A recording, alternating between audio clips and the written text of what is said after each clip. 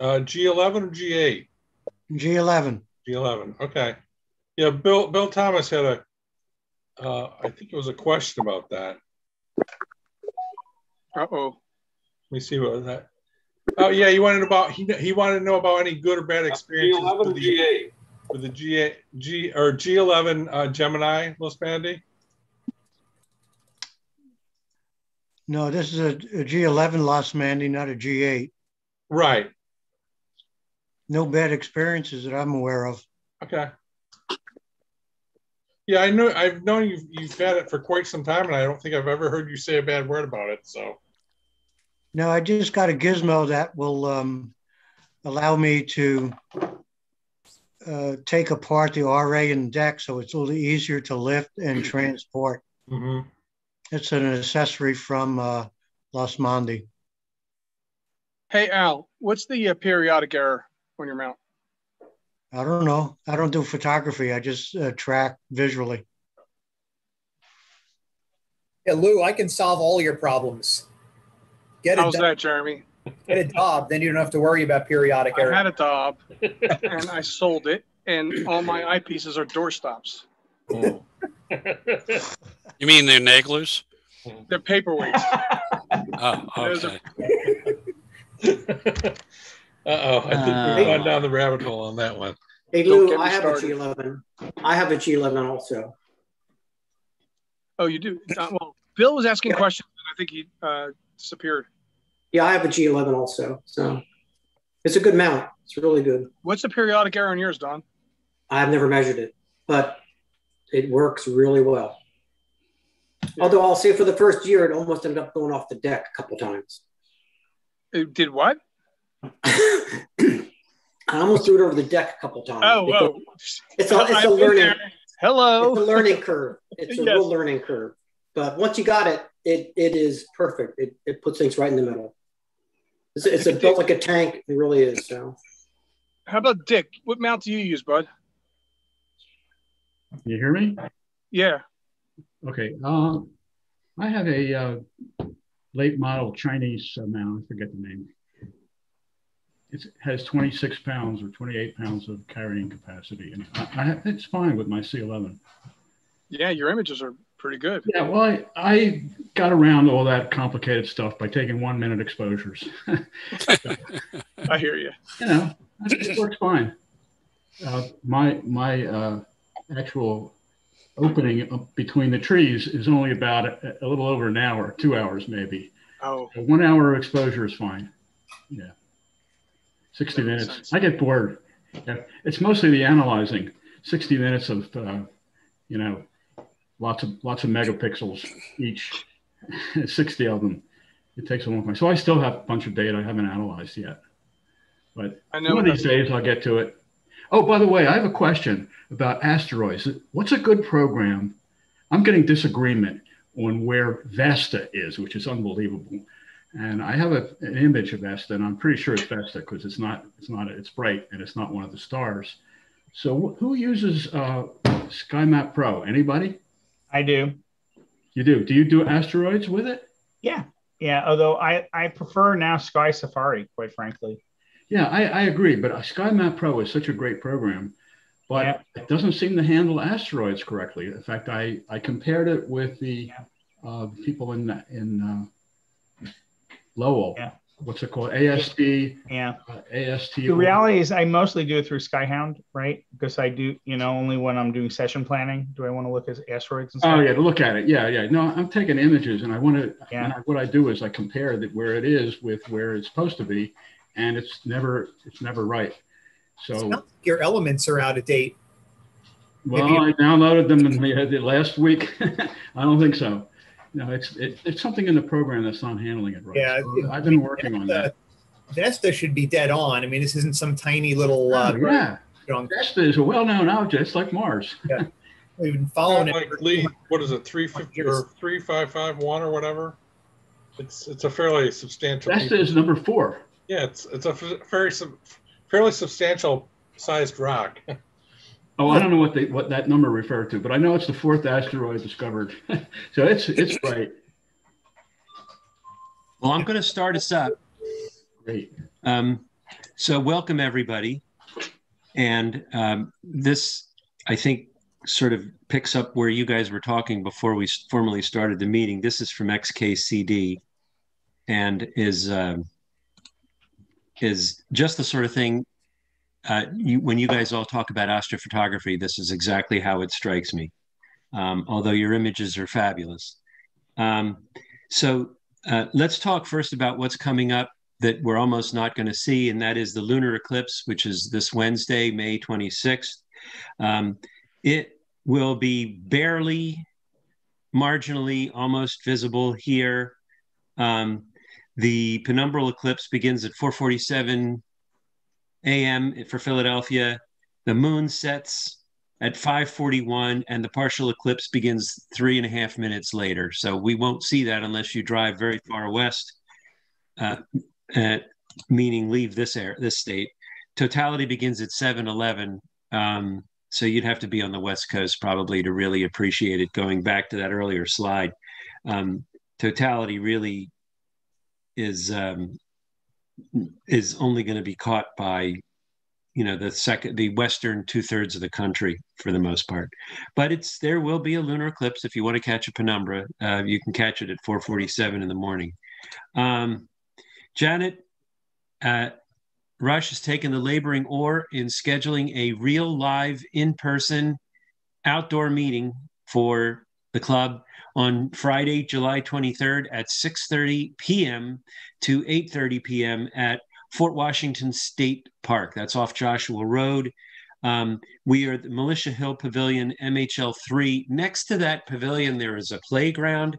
There is a wide open field. It certainly won't be dark by 8:30, but you probably can do solar observing if you want to. We will open that meeting to the public and, of course, the DVAA members, and we will probably have a number of member presentations at that presentation and at that meeting, and there will be scopes available. These are a couple of the summer outreach events that are already planned that Jen is already working on. I know Al has a couple of things planned as well.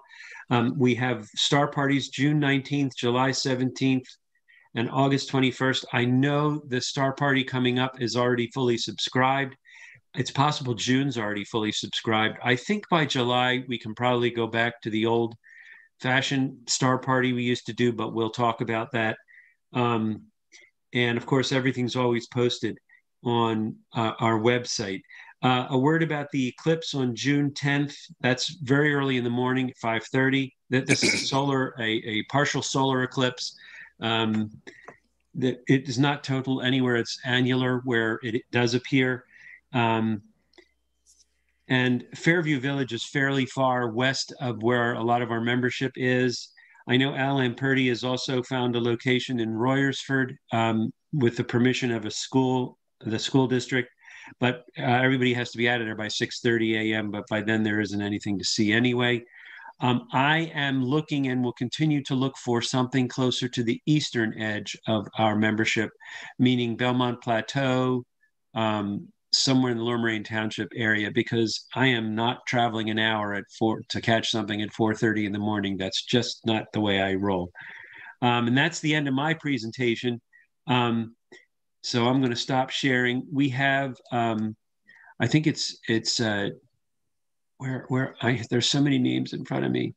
We have a report from Don about York that's doing a star party. And Don was going to tell us about what his plans are for the York Club. So we invited him. It was Don, right? Wasn't it, Jeremy? Phil, I'm sorry. It's you, Phil. Apologies. I get emails from Don all the time, so I get stuff confused. Phil, take it away. Hi.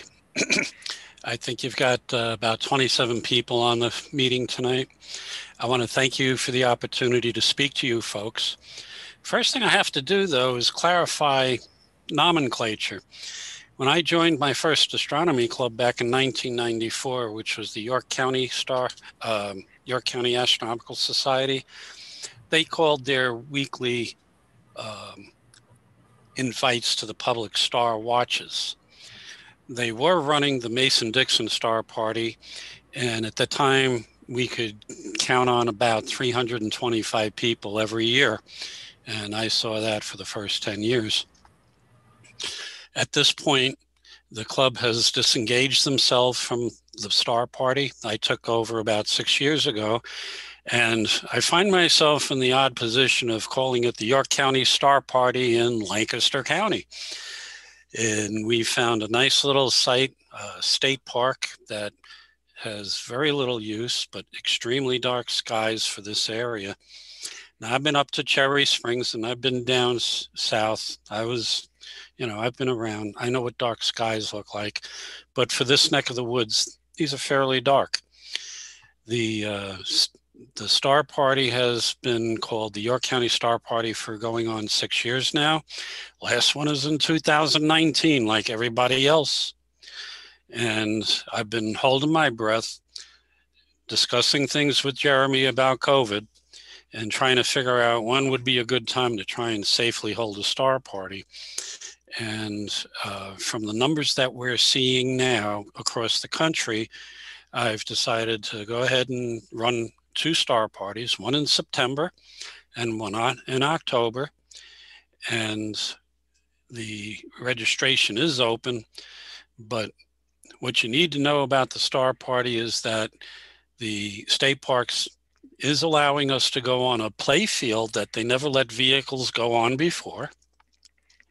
The state park has flush toilets, hot and cold water within easy walking distance, a dumpster. They've got electricity at the pavilion, which we can use to recharge batteries, but the field is wide open, and the maximum allowed vehicle usage on the field at this point is 100 vehicles, and that includes campers. So if somebody has a smaller size camper, it can go on. We have a parking lot with a very good view of the sky that's being used for larger campers and RVs and motorhomes. So within the park, the only camping they allow is group camping. This is not individual camping like your average camping facility. So the other campsites may or may not be used. They have one pole light in the whole place. Speaking with the supervisor last week, he sees nothing that would really prevent any of us to be camping there in September and October. And they just upgraded to all LED lights. Now, to me, that means it's going to be easier to control the one light they refuse to turn off at this point, which is the pole light, but we can get red filters on everything. They want us there. They're trying to work to get us to the point where we want to come back. And I've been looking for a place since I started doing the Star Party back in 1995 that was this good. We've had places, some of you have been to some of them. I don't know anybody here who might have been going to the Spring Valley County Park, which was the original site, but I ran the thing in 1995. My second year in the club, I became president. And they said, oh yeah, you got to do this. And the things I consistently heard is find someplace dark, someplace near York County, and we'd like showers. Well, I'm working on the showers thing. But in terms of a Star Party, this thing is pretty much you own the park when you go in. As far as other Star Parties, I heard somebody comment that a lot of the Pennsylvania parks, Star Parties have gone the way of the dinosaur. I don't know. I'm too busy with my own stuff to keep track of all of it. I've got some assistants that do a lot of work in the background. I've got about 3-4 people that help a lot. I have my own business. I help somebody out with their business. And, I think we all hustle nowadays. There isn't anybody I know, including clients, that doesn't call themselves busy. But in the meantime, if you folks are interested in what I call a Star Party, it's a group of astronomers from all over the East Coast that show up. Some are newbies. And I've been graced with people like Roy Diffriant. I assume you fellas know Roy. I've had people like, Ken Blackwell down from Virginia, bringing up his big scope. And we've had, honestly, in its heyday, we had people from the UK at the Mason-Dixon and from Australia, New Zealand show up. I guess it was a bigger thing then than I thought it was. But, it was pretty big, and I've been struggling to keep it going. When I saw my first party in 1994, I thought it was one of the most amazing things, and I consider it your star party, not mine. Prices are reasonable. Actually, probably cheap. It's $30 for an individual, $45 for a family, and that includes camping from Wednesday to the end. So, we have a food vendor coming at least over the weekend, Friday through Sunday or Monday, depends. He's got a full-time job now. He lost his catering stuff in the market downtown. So he's got to answer to somebody else now. But he gave me a commitment for both star parties, and the Busy Bee is what it's known as. Has anybody here been to our parties in the last couple of years? Can you get a show? Thank you, Jeremy. I know you. That's how I met you. Don Knobb is online. Yeah, I've never been to any of them before, though. No. Well, I appreciate your donations. Yep, but I want to be there this year. And I just want to mention, just on your website, if you click on the registration, it takes you to last year's registration. So the October party is not even up there yet to register. Well, we didn't have the October. Well, okay, I'll correct it. The fella that does it is a volunteer. Do you know what that means? Oh, yeah. Okay. So I'll go in, I'll say it. But you know what? What amazed me is the day after I announced it, I already had somebody register for the September one. I said, so. Yeah, I don't see how to register. These are dates that don't make sense. If you check it out when you have a chance. I'm sure that's my weekend project. But I want to get registered for October because I want to be there. Well, you paid already, didn't you? Yeah, but that was a donation. You can keep that. I'll register again. I am always surprised at the generosity of the people. We tried moving the Star Party to Cador State Park one year, and there was this humongous lightning storm that came through, and I came in on Saturday morning. I said, look, this is dangerous. We got to get off the field. It was really a terrible storm. People that were camped in the state park said it was the right decision. I canceled the thing. I offered refunds, and the only person that asked for a refund who got there after everybody left and says, this doesn't go well. I got there, nobody's there. I want my money back. We had 200 people on the field. Not one other person asked for one. So, I sent it. I didn't say a word. But in the meantime, this is a fun hobby with a lot of great people. And I was so happy I made the decision to start doing this thing. Now, for the club, I ran it for 13 of the 26 years they had it. I've been doing it since about 2015 on my own. And we've had a struggle finding a location. One after another fell through. And I stopped looking west and went looking east and found this place at the advice of somebody from the state parks. It looks great, really. Well, who spoke that? It was Don. Okay. Well, it's not as big as I'd like. It does have 50-foot pines all the way around, but it is surrounded by Amish farms, the river. Mm-hmm. Yep. When we had our party in 2019, I was very concerned because we had a solid week, Monday through Friday, of rain. During the day, we had fog and clouds almost every night, but like a miracle, the sky would open up, and even with the clouds there, we could see the Milky Way beautifully. And even when the moon came over the trees and was up at about 30 degrees, you could still see the Milky Way there. I was astonished. I'd never seen anything like that in my life, at least not. So Phil, Jeremy put a link to the Star Party in the chat. Yep. The event is in September, and is October, or is October a rain date? Oh no! Give me half a second. I ran in here just before this happened. Give me about 2 seconds. Yeah, Harold, they had planned to do it both months. Okay. Yeah. We're planning to go October because September we're going to be at Cherry Springs. Some of us. Yeah, that's where I'm hoping to be in September. Well, we're hoping to be in there August and September. So. Yeah, we'll see about August. But The September party is the week after Cherry Springs or after Black Forest. okay. Yeah. Yes. It's not. Thank we're not you for your planning to go Black patience. Forest. We're going All right, around. Phil. I got here, I threw all my stuff in the front hall, including my planner. And where the blazes are you? Well, I'm looking at the website. Yeah, that's not accurate. September 8th to 12th and October 6th to 10th. That's correct. And there's a link to join the group, and there's a link for the GPS and all the information you need. You got it. And a website and an email address for you, Phil. I appreciate that. Anything else on the on that? Because we have other reports, and I don't want to keep our guests. I don't want to hog your time. You've forever. got it.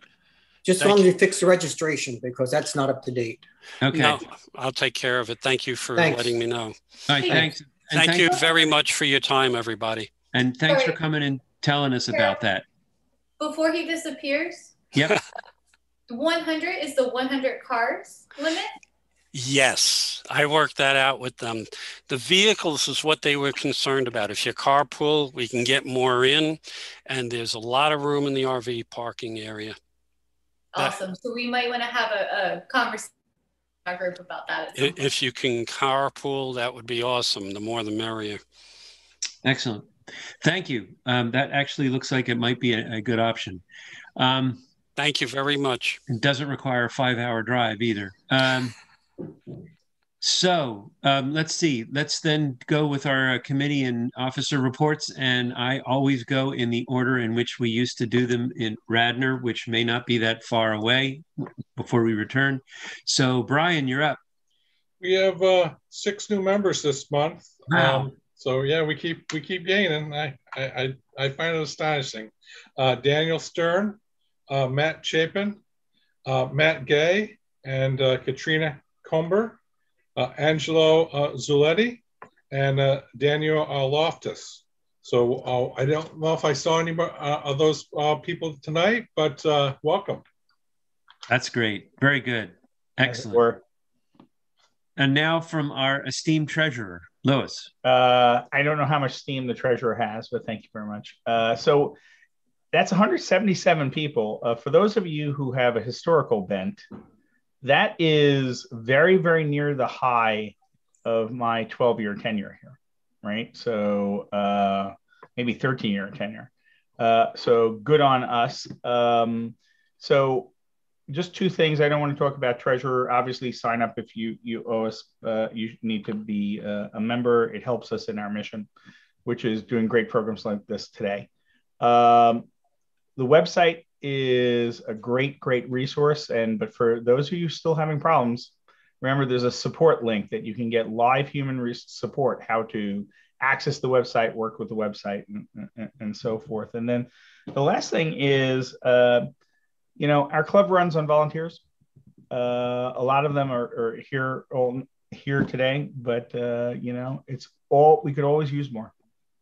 Let me just leave it as that. Thanks, Louis.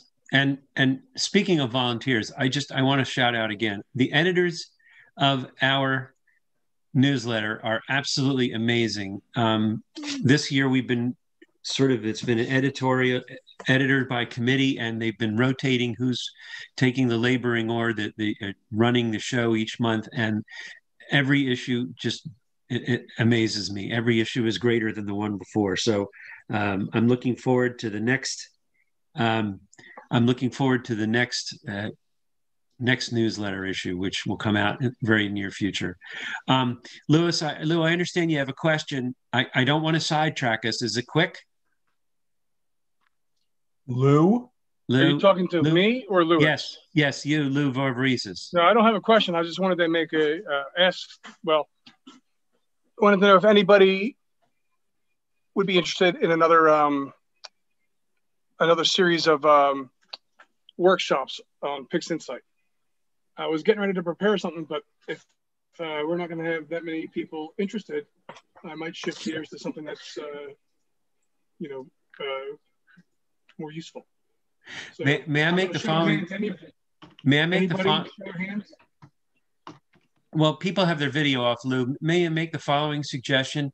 Put a small notice together and send it to Dana, who is running the newsletter this month, and she can put it in the newsletter, and you'll see if anybody bites at the notice there. You could also float it on the listserv, and if you want, you can send me an email, and I'll put it out across the club email through the website. If anybody has any ideas for any type of workshop, you know, write it down, and we'll see what we can do to work on it. Great. And now we come to the observing part of our meeting, and that would be Andrew, so Andrew, I know you have an observing report. I'm looking forward to what you have. All right, great. Thanks, Harold. Let me share my screen here. All right, so if there are any new members tonight, my name is Andrew Hitchner. I'm the Observing Chair from DVAA, and this is the monthly Observing Report for May 2021.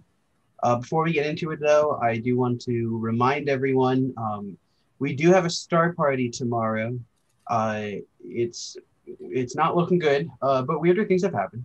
So it is tomorrow at Valley Forge. We are doing the station setup again, so please do not bring your scopes. And I just want to say thanks again to Gary and Wayne and all of you who help out at the Star Party with this new format that we're doing.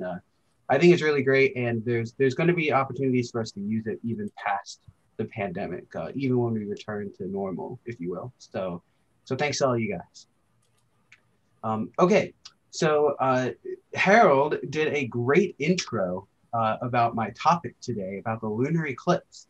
And Harold, you know, he showed that graph with like where you're going to see it and all, but he didn't go into too many details about the terms and what's on the graph. So good job, Harold. I want to make this illusion that we planned this stuff, so just roll with it, okay? So, but no, I'm going to take this like general lunar eclipse observing topic kind of and go a little bit deeper on what those things were, like the P1s and the U1s and like penumbral and all of that. So jumping right in, so what is a lunar eclipse? So a lunar eclipse is when the moon moves into the Earth's shadow. So for that to occur, the Earth needs to be between the sun and the moon.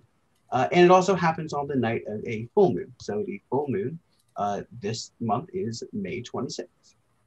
Now, there are different types and lengths of lunar eclipses, and it all depends on the position of the moon in its orbit. And I'll talk more about that later.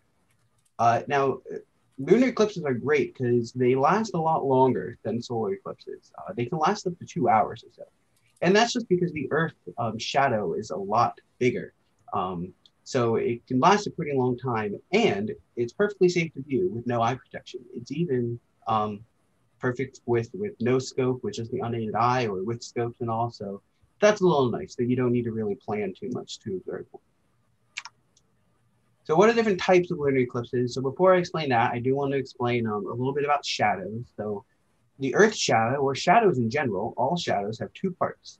The umbra, which is the innermost, the darkest part of the shadow, and then the penumbra is where only a portion of the light gets obscured. So it's a little fuzzy part. If you go outside noon tomorrow, maybe not tomorrow because it's going to be overcast, but if you go when the sun's out, look at your shadow, the umbra is going to be the dark outline, and then you'll see a little fuzzy part around it, and that's the penumbra. So the Earth does a similar thing. So Harold mentioned the penumbral lunar eclipse, and that's what we will see. And that's when the moon falls within the penumbra of Earth's shadow. Now, some people say, oh, well, that's a partial eclipse, right? And it's like, not technically. There can be total penumbral eclipses when the moon never goes into the umbra anyway, no matter where you are. So that isn't a partial eclipse, that is a total penumbral eclipse. But those are pretty rare. And what we think of as a lunar eclipse, a total lunar eclipse is an umbral lunar eclipse. Now, there can be partial lunar eclipses where only a portion of the moon falls within the umbra, and then we also have total lunar eclipses when the entire moon falls within the umbra, and then we get that blood moon effect, or the reddish hue, copperish hue onto the moon.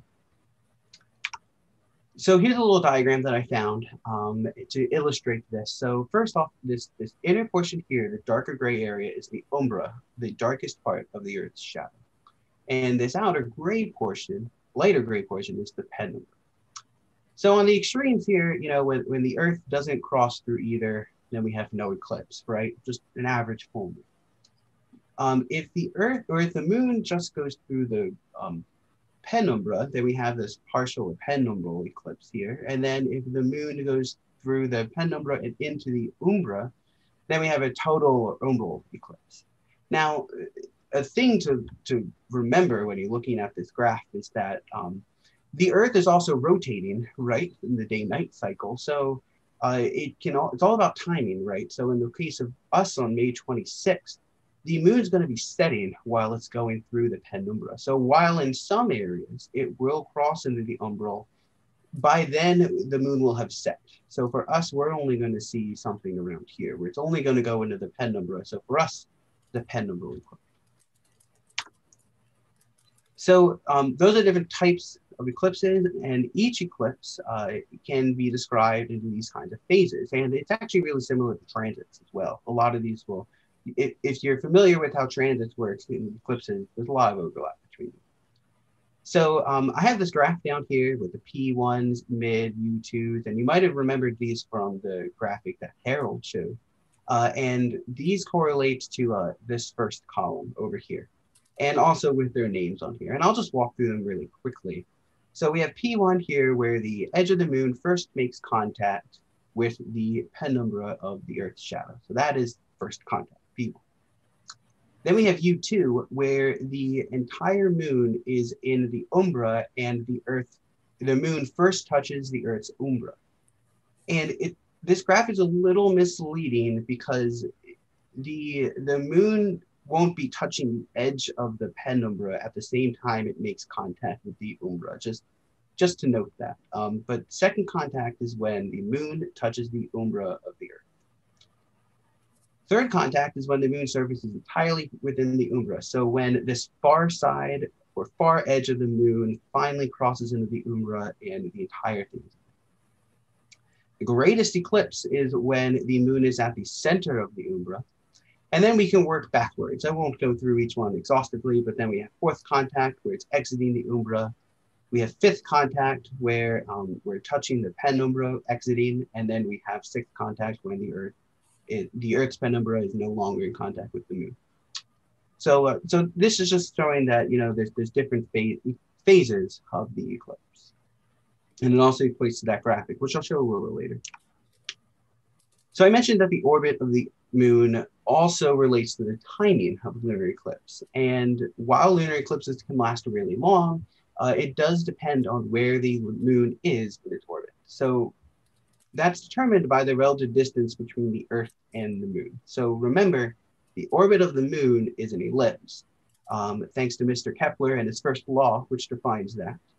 And because it's an ellipse, we have these things called apogees and perigees. So apogee is when the moon is at its furthest distance from the Earth.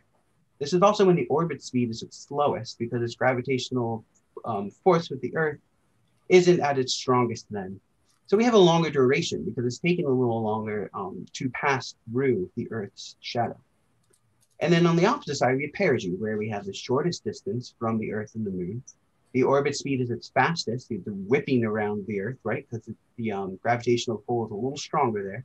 And it's also the shortest duration because it takes it goes through the Earth's shadow a little. If you ever have problem remembering these, I always explained it to people at the observatory. If you think of periscope, right, which is a telescope, it brings things close to you. The perigee is the closest axis on that ellipse. A little trick there. So I mentioned the blood moon, and this does take a little bit, or it does deserve its own topic here. So unlike the solar eclipse, right, the moon never fully darkens during a lunar eclipse.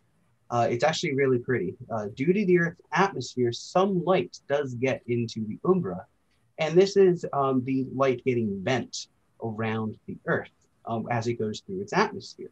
And this is called refraction. Now, shorter wavelengths or blue light will be scattered out of the path and will not make it into the umbra. However, longer wavelengths or red light will fall into the umbra and then eventually onto the moon. And then this gives the moon a reddish, or some people say copperish hue. And some people like to call it the blood moon or so. There's a lot of cultural, if you're interested in the cultural, in the history of it, then I recommend you look into it. It's pretty fascinating. There's a good Wikipedia article on it. But this is kind of interesting because the reddish hue does depend on what is in the atmosphere at the time. So people have linked things like volcanic eruptions when the atmosphere is a little thicker, there's these larger sized particles in the atmosphere can make the lunar surface a little more red during a lunar eclipse. So now there have been some volcanic activity over the past few months around the Earth. So I don't know if the ones in like Indonesia will reach all the way around here, but maybe. Although you'll have to drive a little bit more west, as Harold mentioned, to see it. So, and then here's just a nice graphic. I showed you drawings and things, but here's a nice picture of what's happening. So if we start up here, so the Earth now, as you look at it, is in the penumbra. It's not really dark though, because again, a significant amount of light is still getting in the penumbra. And then here you can see the umbra starting to creep onto the moon. And then more portion of the umbra or more of the moon is in the umbra. And then almost here, we almost are at total eclipse or maximum eclipse. And then here you can see right down here when the moon is totally in the umbra, it's getting that reddish hue, that blood moon. And then as it moves out again, you can see the umbra creep back. And the reason this is happening is because right here, there's less scattered light as it exits the umbra. So it's not going to be as red. It's going to be a little bit darker then. And then eventually the moon returns to its full brightness. So a little more about the May 26th event, and you've seen this before, but now you know a little more about it, right? You know what these letters are here. And I didn't really like this graph, although it's the best one I could find is like an image. I would have reversed these colors, having the dark portion where all of the eclipse is visible, but besides the point. So the entire eclipse will be visible, unfortunately, in most of the ocean, the Pacific Ocean. But if you relate these back to the graphic that I showed earlier, so U1 and P1, then we will be right in between here. We'll be right in between first contact and second contact. And unfortunately for us, because of the timing of the eclipse, the moon will have set. And that's why we can't see the entire event. But if you can get to the edge of California or out into Hawaii or something by May 26th, you'll be able to see the whole thing. So start planning it. And Harold showed this a little bit, but I'll show it to you again. So from the East Coast, the penumbral eclipse will start at 4:47 a.m. The maximum eclipse will start at 5:30. And I don't want you to get confused with greatest eclipse. This is just the most portion of the eclipse that we will see. It is the moon will not, greatest eclipse is when the moon is in the middle of the umbra of the Earth. We will not see that. This maximum eclipse is the most amount of the eclipse that we will see. So that's happening at 5:30 a.m. And then unfortunately the moon's going to set right after that. So, but it can still be cool. I don't know if we'll really be able to see too much dimming. Although if you have a camera and you're trying to take pictures, you might notice something out there, but you won't be seeing like the dark umbra moving across the Earth. So, and that is all I have. Thank you.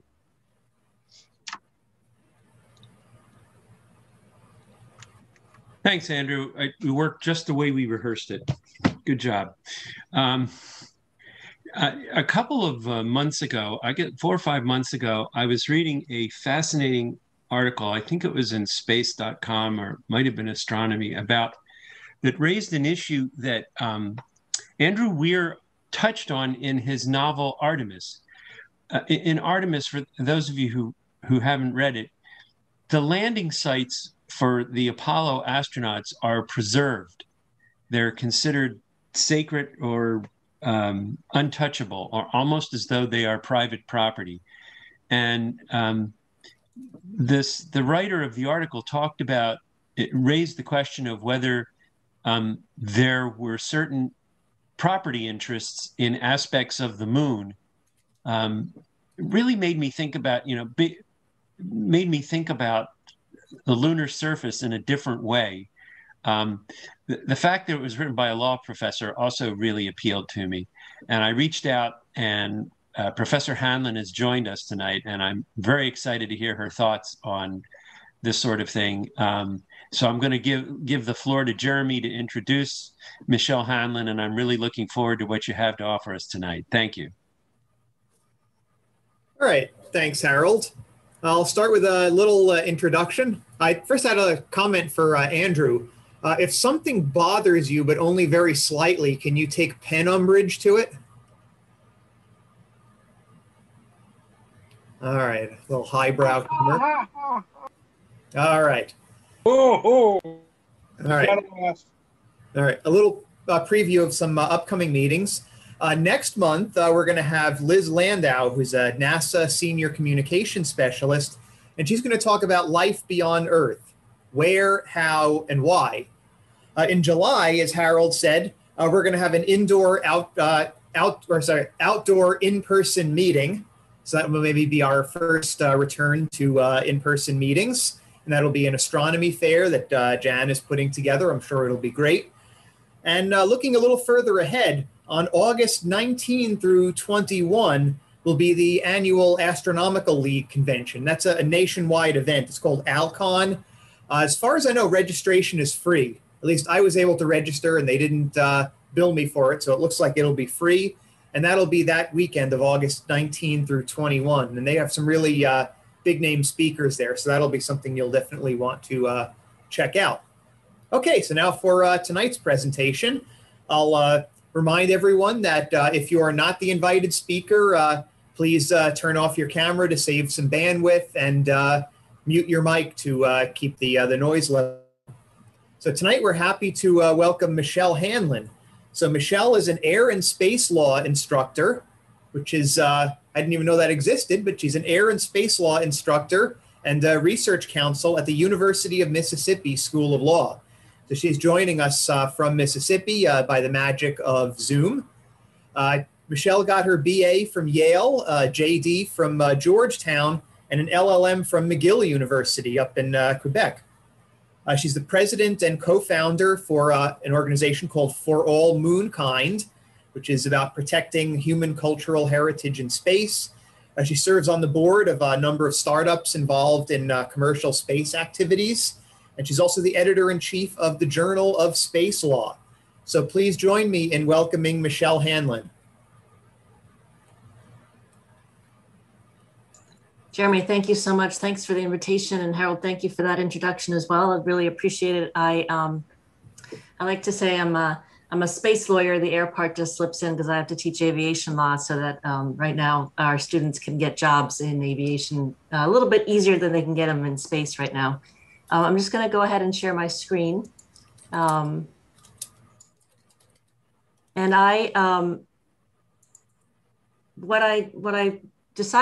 what we talked about doing was talking more about sort of an introduction to space law. As Jeremy said, I am the co-director at the Center for Air and Space Law at the University of Mississippi School of Law, where we're really focused on commercial space, supporting commercial space, and looking at the laws that we need to assure that human communities in space are successful and sustainable. So thinking about what kind of laws we need in place now, how we can support commercial space, and how we're going to get humans off of our Earth and into space successfully. I'm also the co-founder and president of For All Moonkind. As Jeremy said, we are the only organization in the world committed to protecting heritage in outer space. And as Harold mentioned, think about those Apollo lunar landing sites. There is nothing that protects them. There is no heritage convention for space right now. For All Moonkind like you all, we're an entirely volunteer organization. We're made up of lawyers from all over the world and scientists from all over the world, talking about not just how, from a legal standpoint, we can protect not just the Apollo sites. There's 110 sites on the moon with stuff, human-made stuff on them. what needs to be protected, what needs to be preserved, how we're going to do it legally, and how we're going to do it physically. I'm also the president of the National Space Society. The National Space Society is a citizens advocacy organization. The mission and focus is to promote human communities beyond Earth. And so if you're interested in that, I really encourage you to join NSS. We have a lot of really interesting programming. And one of my focus is really bringing it's been focused very much on sort of technical aspects. And we're realizing now we need to spin a little bit and really think about the policy, because right now the technology is way ahead of law. I want to start, I love history. I love space history. I'm going to start with this picture of the feather on the moon because we're coming up on the 50th anniversary of Apollo 15. And so again, this is like one of the sites we want to protect and save. The feather probably is disintegrated by now, but it sure would be nice to protect it and preserve it if it's not. So now moving to the present, I want to talk about, sort of put you in the frame of mind and think about why we need space law and what we're talking about when we're talking about space law. So what's happened recently? China landed on Mars. You know, if you guys live pretty close to DC, you know, a lot of senators and legislators are saying, oh, this means, you know, Chinese hegemony in space, and there's new space race and so forth. But in this, think about that context. You know, space is political, and it's still very much like the reason we got to the moon was because of the race with Russia, and we wanted the Soviet Union, and there was politics on Earth that affected what we do in space. Just last year, Elon Musk wrote in his Starlink contracts that if you are using his services on Mars, that US laws do not apply, that he was basically declaring Mars is free and we don't have to abide by US law. And when we get to Mars, we'll make our own law. And of course, this caused great consternation amongst space lawyers because, oh, how can he do that? But, you know, can he do that? Of course he can do that because he did it. The question is, what does it mean under the law? Perhaps a little bit more of interest to this group is Starlink and dark skies. What does Starlink mean if you can see it on orbit? Is it going to prevent good science and good astronomy from Earth? And how do we regulate that? And how are we going to prevent the entire night sky being peppered or sprinkled like this with small satellites? And of course, this just a couple months ago, we started talking about space tourism. We have 2 private space crews going up, one on Crew Dragon and one with Axiom Space. And so we need to start thinking about tourists in space and what kinds of contracts do these people have? Axiom wants to build a hotel in space. So what does that mean? What labor laws do you bring to space with you? Do humans have a right to oxygen in space? You know, they don't have a right to oxygen on Earth because nobody can prevent you from getting it. That would be murder. But then in the UN Declaration of Human Rights, you don't say we have a right to oxygen. So what does that mean in space? And finally, we have Artemis, the Artemis program, putting the first woman and the 13th man on the moon. Of course, from the standpoint of NASA, going back to the moon is really important. For space lawyers, we're nerded out over what are called the Artemis Accords. All these nations, plus the Ukraine and now South Korea, have signed these accords. And as I take you through space law, you'll see why it's so important. So why space law? We talk about why do we even care? Many of the conveniences humans enjoy today are supplied directly by or with support of satellites that are now crowding our orbit. Technological advancements have catapulted more and more states and private entities into realms once monopolized by 2 dominant spacefaring nations. So it's really interesting about space. It's a lot like cyber. What we're seeing in the cyber world is now individuals and commercial entities can do things that once only nations could do. So we're looking at a very different kind of law. How do you regulate something so massive? More and more entities are looking realistically at extracting resources from space. So think space mining, and you think about, you know, private property in space. Can you own it? Do you own it if you mined it? The space tourism industry we talked about, and the Artemis program is not the only program on Earth thinking about returning humans to the moon. The Chinese have a program, the Russians have a program. A lot of other countries and individuals and companies are looking at going back to the moon and building permanent settlements and habitats on the moon. And of course, we have militarization of space. We have Space Force in the US, in France, in Russia, in China, and many other countries building this Space Force to protect not ultimately humans in space, but really think about all of the assets in space that we need to worry about protecting.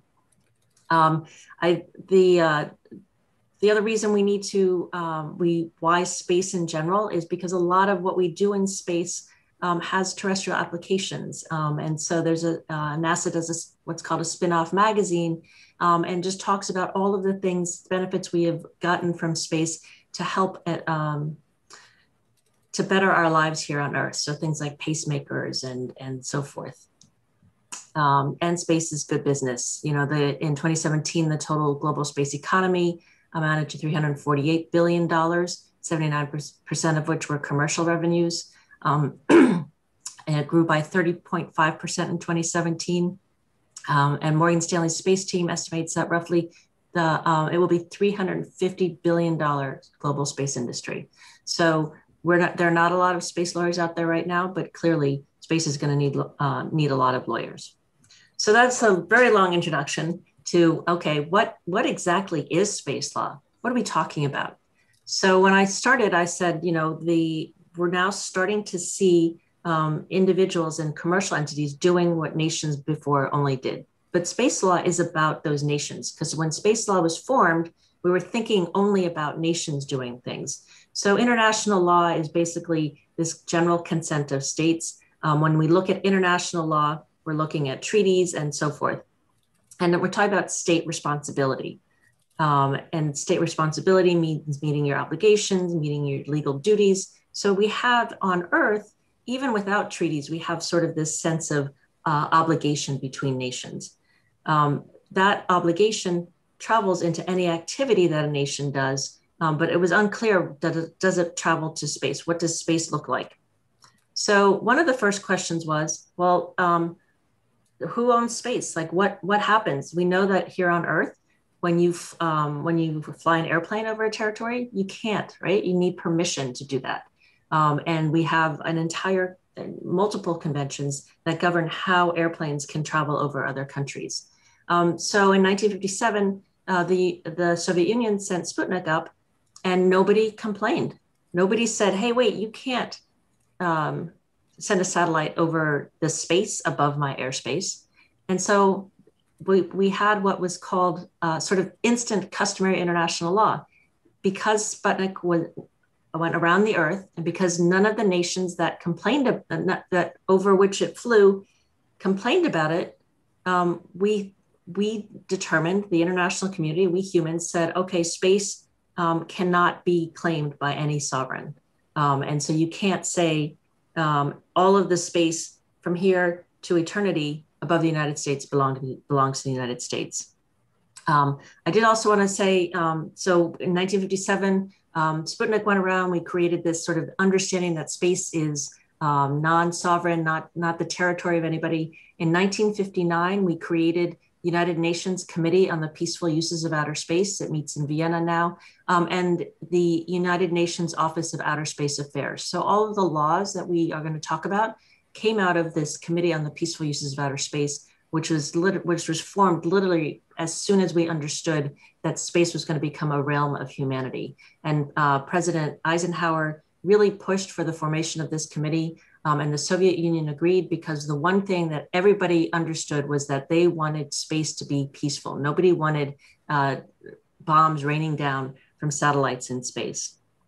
So this is the body of space law, and it's not much. This is literally all of the laws we have about space at an international level. You'll see from the Outer Space Treaty, which is really the one I'm going to focus on, why we have laws at a national level, but this is our Outer Space Treaty regime.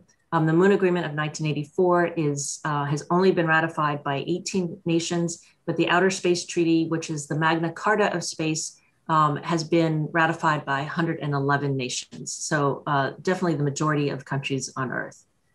So it's officially called the Treaty on Principles Governing the Activities of States in the Exploration and Use of Outer Space, including the Moon and other celestial bodies. So what does that mean? What's important about that? that means these are just principles governing the activities of states. So we're not talking about individual people, we're not talking about private companies, and we're also just talking about principles. These are not laws like thou shalt not or thou shalt. These are just, we will explore space with these general principles in mind.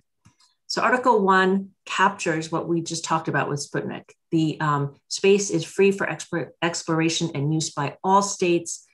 Every state will have free access. Space is the province of all humankind. And there should be freedom of scientific investigation and encourage international cooperation. So these are the guiding principles of everything we think about with space. And so when you think about, can you own property in space, you got to remember, under the Outer Space Treaty, free for exploration and use by all states, free access to all areas. Fundamentally, though, there's an even, what I want to sort of convey in this presentation is we do have these guidelines and principles, but they leave a lot of gaps. And that's why space law is so important right now, because as we get closer and as we use space more and get closer to having human communities in space, we really need to address these gaps. So one of the biggest gaps is that we don't agree where space begins and where Earth's atmosphere ends. There's not one, we have not reached agreement. It is discussed and debated every single year at the United Nations Committee on the Peaceful Uses of Outer Space meeting.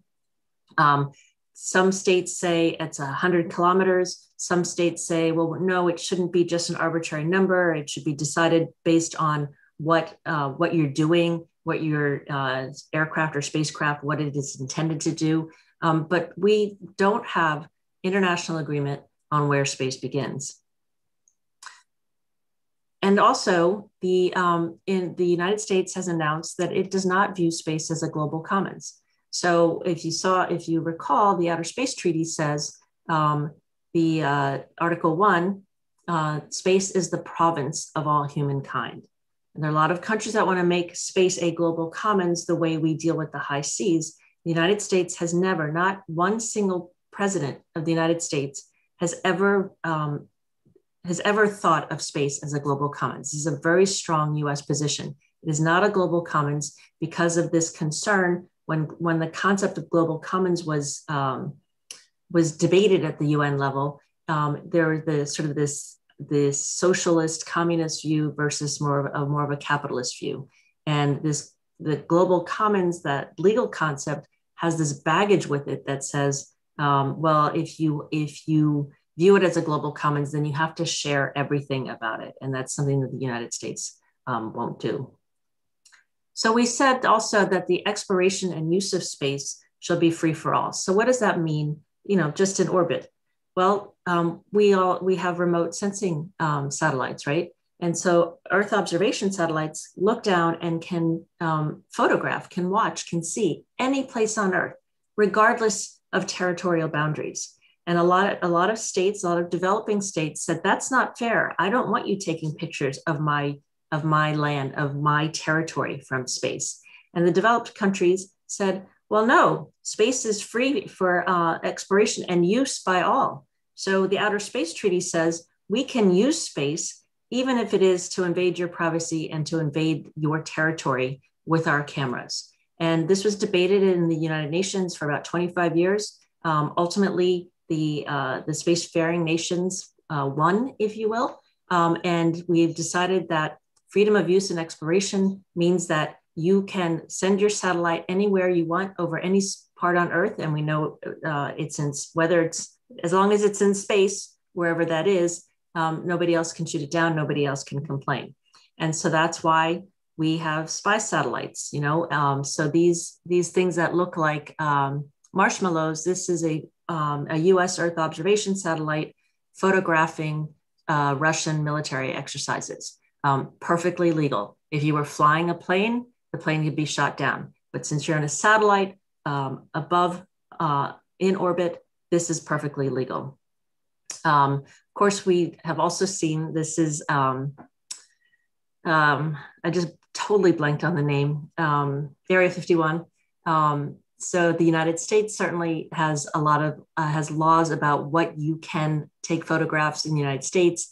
And how do we apply those and enforce those with other countries? We enter into treaties where we say, yeah, your satellite's going to go over this property, but please don't share images of this, or similar things like that. So the reality, though, is when you think about it, we're not going to be able to make treaties like this with every single country in the world as they start to get more and more capability with Earth observation. And as we've seen, Earth observation becoming cheaper and cheaper with smaller satellites. So we're going to have to figure out different ways to deal with this national security and with privacy. Article 2 of the Outer Space Treaty is hotly debated today. Outer space, including the moon and other celestial bodies, is not subject to national appropriation by claim of sovereignty, by means of use or occupation, or by any other means. So what does that mean? You can't go up and plant your flag on the moon and say this belongs to the United States. Okay, but national appropriation by any other means, that also means that we can't go up and make the Apollo lunar landing sites US national parks, because that's a claim of sovereignty. What does it mean in terms of what if you have your property there, you've built a base or a mining operation, can you extract the resources?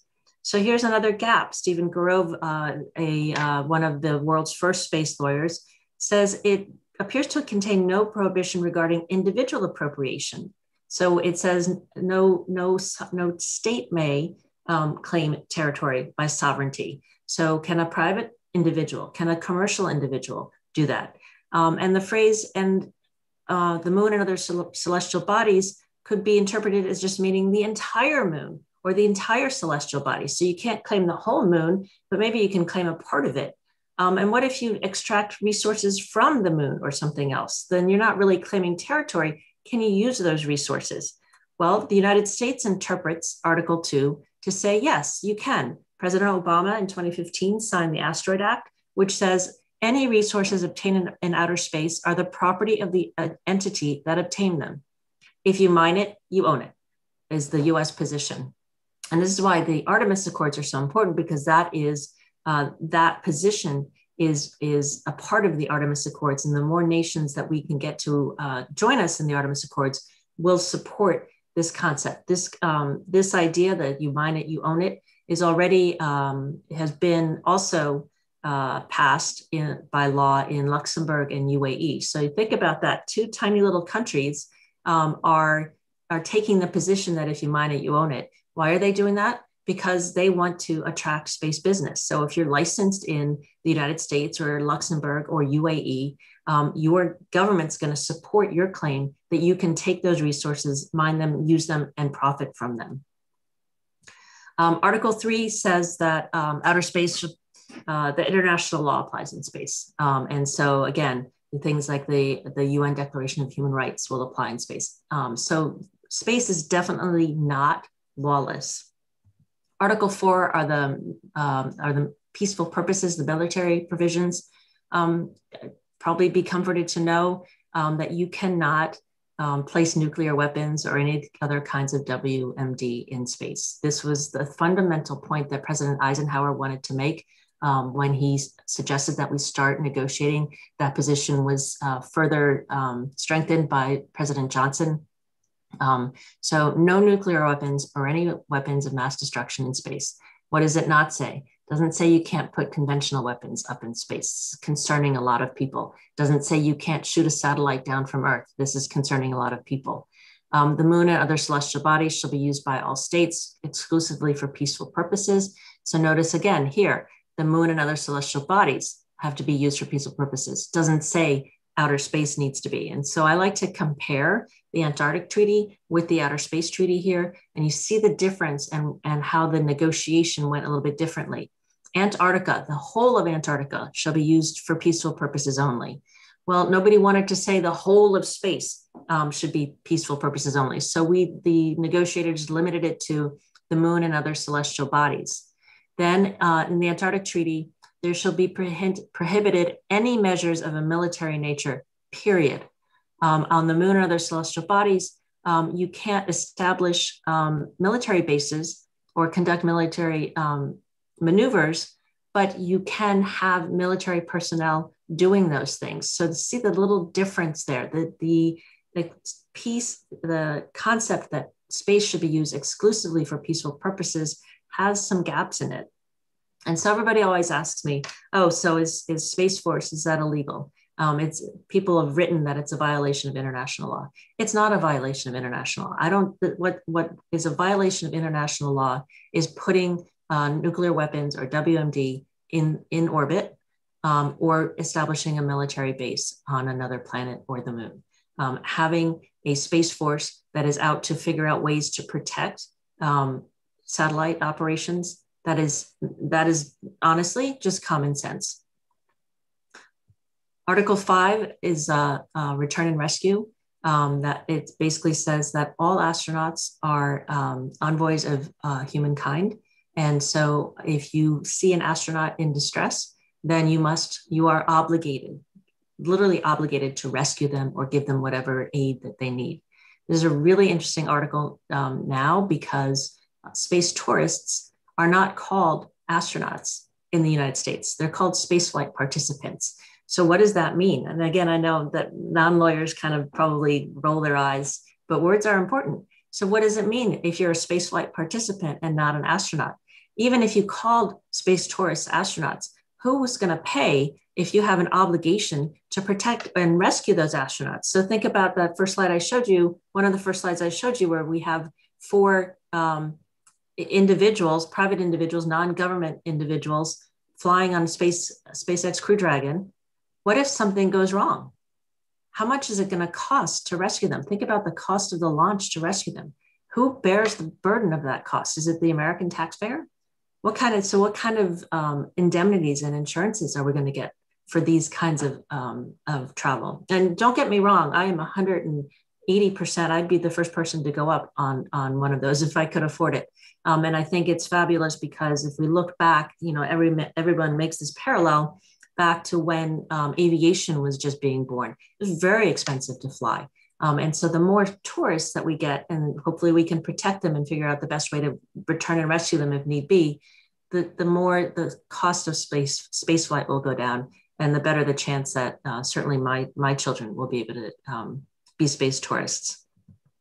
So I kept talking, I opened about how the Outer Space Treaty, how space law is international. So this Article 6 states that nations shall bear international responsibility for national activities in outer space, whether such activities are carried on by governmental agencies or by non-governmental entities, and must both authorize and supervise. So each nation is responsible for the activities of its nationals. So the United States is fundamentally responsible for Elon Musk and whatever SpaceX does in space, because Elon Musk is an American citizen. So this is how the Outer Space Treaty and these guidelines and provisions trickle down to individual activities. And it's also why the United States has one of the most robust licensing regimes in the world. In fact, it has the most robust space licensing regime in the world, because we take very seriously our obligations under Article 6. And so we have the FAA launch license process is I can't see my camera. Yeah, it's like 4 feet of regulations. Yes, and Elon Musk complains about them all the time.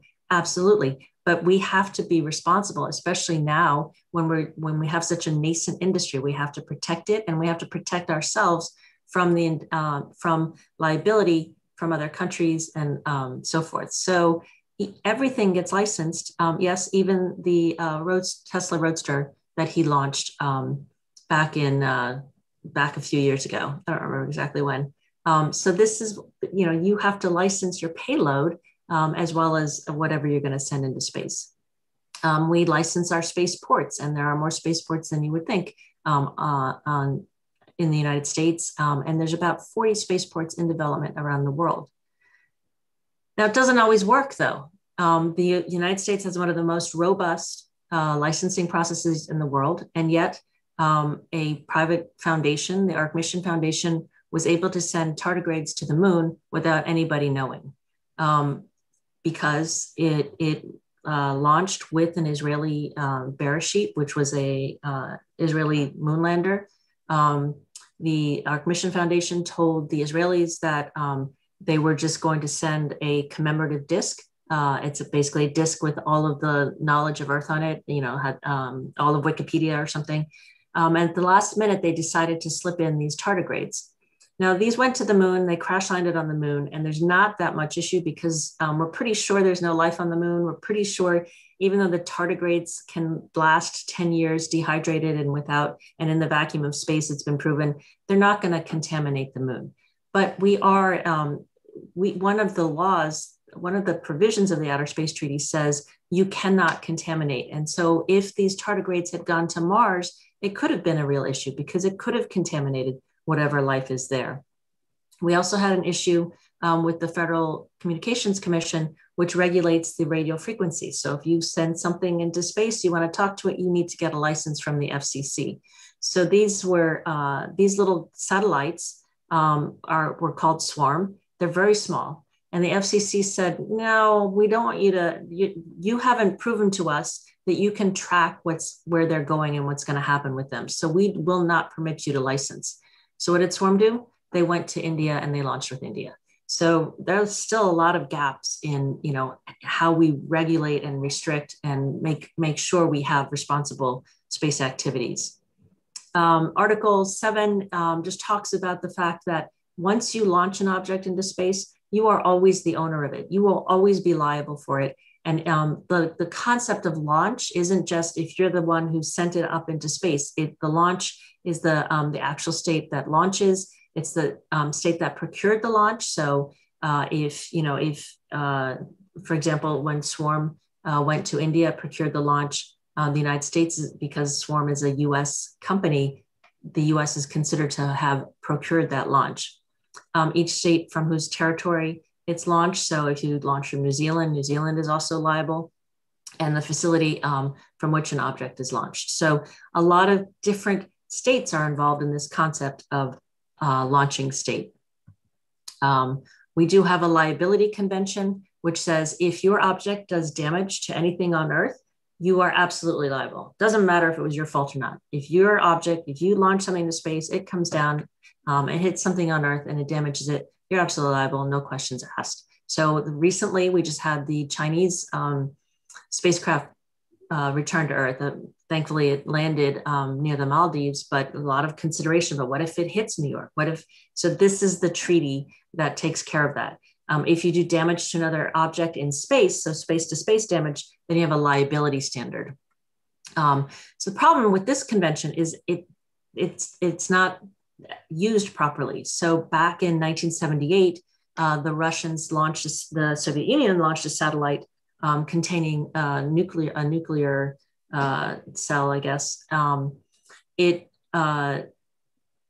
didn't work properly and it tumbled out of orbit and it crashed across the northwestern territories of Canada, leaving particulates as small as the one you see of nuclear waste all across Canada. Canada went to the Soviet Union and said, okay, you owe us this money for cleanup. I think they asked for 12 million Canadian, did not invoke the liability convention. Ultimately, it was settled. I think the Russians ended up paying, the Soviet Union ended up paying just $2 million for the cleanup. Again, though, think about the politics of it. What was the first state to run and help Canada was the United States. We got a lot of intelligence of understanding how advanced or not advanced the Soviet Union's space program was by being able to inspect their rubble. In 2009, a privately owned satellite collided with a defunct Russian satellite collided with a US commercial satellite owned by Iridium. This created a debris cloud, but didn't cause any damage on Earth. So again, the liability convention was not invoked, and this was settled privately. So we don't have any sort of precedent to understand how to deal with that. The other problem, we talk about two satellites colliding, then you create a debris field, right? The Chinese ASAT test of 2000 created this debris field that you see going around. And these are little pieces of debris that are just sort of all around the Earth. And there's a theory called the Kessler syndrome that says, okay, every time you have all these pieces, they can hit other pieces and make even more pieces. And the concern is that very soon we're not going to be able to get out of our own orbit, because every time we launch, we're going to hit something, some of that debris, and that can be catastrophic. So the debris travels very quickly, and you can see the damage it can do. This was in the lab with steel, but if we're talking about solar arrays and solar panels, communications equipment, even a little tiny piece of debris can really can completely destroy a satellite. So for example, in terms of, a lot of people will tell you, space is very big. You don't have to worry. The debris is very far apart. And that's true. We're not literally going to hit debris every time we launch, but in 2020, space station had to move 4 times to avoid debris. So this is really a growing problem. And what does that mean? I bring it up under the liability convention, because when we're talking about like the Chinese ASAT tests, the US Air Force does a very good job of tracking a lot of this debris. So often we can sort of pinpoint where debris might have come from, but often we can't. And so there's no incentive even to clean up your debris, because if it were to hit something else, we might not ever know. We might not even know why a satellite was damaged. We're not going up there all the time repairing things. So this concept of liability is really, it's a nice idea, but very difficult and to enforce, and very difficult to sort of get your arms around. Article 8 talks about registering space objects. And this is something that the United States is looking very carefully at, because right now it just says you have to register any object you launch into orbit. So for example, the launch of the Saturn V, which took Apollo 11 to the moon. On the registry, on the international registry, it just says the Saturn V was launched into orbit. It doesn't say Apollo 11 landed on the moon. So the International Registry of Objects in Space does not include the Apollo 11, the Eagle. And so this is a question of retaining jurisdiction and control. This is the attempt to make sure that we can track objects, but it was created, obviously wasn't created at that point to do that. It was created more of a responsibility, or if you launch something, nobody else can take it down. It would be taking away their property and their object. And there's an entire convention on the registration of objects. This is what the registry looks like. And you can see the other problem with the registry, this is with the United Nations, is you don't have to track, orbits don't stay perfect forever. They're constantly changing. And even the smallest change can affect where a satellite or where a piece of debris is going. So our registration provisions are very, very old fashioned and not able to keep up with the reality of what's going on right now. Article 9 is really the one that counters the concept of freedom of exploration and use. It's the only real sort of narrowing of that provision. And it says, you're going to conduct your activities in outer space with due regard to the corresponding interests of all other states parties. So due regard, what does that mean? It means common sense. It means respect. It means consideration, right? Well, not to lawyers. Lawyers decided to create this entire balancing test. And you look at the extent of the regard required by the convention depends on the nature of the rights held by the first state against the second state and blah, blah, blah. I'm a lawyer and it drives me bananas. So what does it mean, due regard? What does it mean if you are have a mining operation on the moon? What does due regard mean? I'll just go back for a sec, because the other important part of this Article 9 is that you will avoid the harmful contamination of other planets and also adverse changes in the environment of Earth. So this is our prime directive provision, right? Avoid harmful contamination of other planets. I talked about sending the tardigrades to the moon. If you had sent the tardigrades to Mars, that would have been considered a harmful contamination. I always bring up with due regard the boot prints. So a lot of people say, okay, the United States has those objects on the moon, Soviet Union has those objects on the moon. Those are their objects. We saw that from the space treaty. If you launch something into space, it remains your property and jurisdiction. And so I'm a good lawyer. I could make an argument that if you went up and moved the eagle or took the messages of peace or something, that's U.S. property. But what about the boot prints? They're not property. They can't be property. And what does it mean to have due regard for a boot print? How colossally tragic it would be if we'd lost, those boot prints. I want my children to see them. They're so inspiring. And they are unprotected by anything under any kind of law. The Article 9 also says you have to have an international consultation if you think you're going to cause harmful interference. So this is really important because it doesn't say you can't cause harmful interference with somebody else. It says you have to have an international consultation before you cause that harmful interference. And what is harmful interference? So I use this Apollo 12. Apollo 12 landed very close to about 300 yards from Surveyor 3, which was a robotic mission, a US robotic mission to the moon. And the Apollo astronauts actually brought a piece of Surveyor back to Earth with them.